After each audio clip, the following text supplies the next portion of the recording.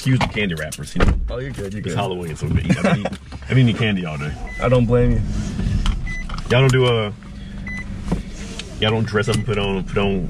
Y'all too old for that at the high school to put on like costumes and stuff on Halloween? You can never be too old. But did people do it today?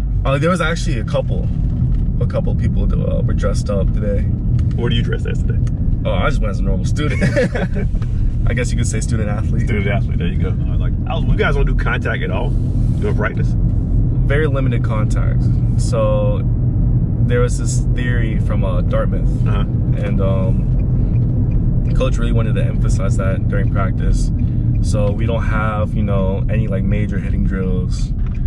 He kind of took that all out. So now it's kind of based off like fitting, you know, is your head on the right side, you know, making sure that you're able to just still be able to make plays, but be able to make like smart, safe plays kind of. It's definitely helped us out in the long run as staying like healthy. Yeah. You know, even though we may not go like full contact, everything is always still full speed. Yeah. So, you know, our guys are coming down playing 8-9 games.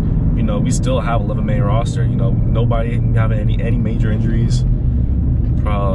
And that's something that we noticed because, you know, like last year, we lost a lot of our starters due to like injuries, you know, that we had during practice. What made you want to select Naval Academy? So, you know, I was sitting down in class and, you know, I was just thinking to myself, you know, kind of what did I want to do after this? Because, you know, football can only take you so far. Yeah. You know, I want to use football as much as I can, you know, push me in life. You know, I love the game. And, you know, Navy gave me the opportunity to take that to the next level. I kind of always want to see my life as like an adventure. And, you know, with the Naval Academy, you know, you never have a dull moment. Yeah. You know, you're always on your toes. It's every day is like an adventure. And that's something that I love to do. Like, I want that experience. I did grow up in a military background. My father served in the military. Okay. But I was very young, you know, he was stationed multiple times. He was stationed in Fort Bragg. Okay. And so my mom definitely stressed the military lifestyle. You can make it left here. The hard work and dedication, the drive that my dad had, you know, has definitely influenced my life.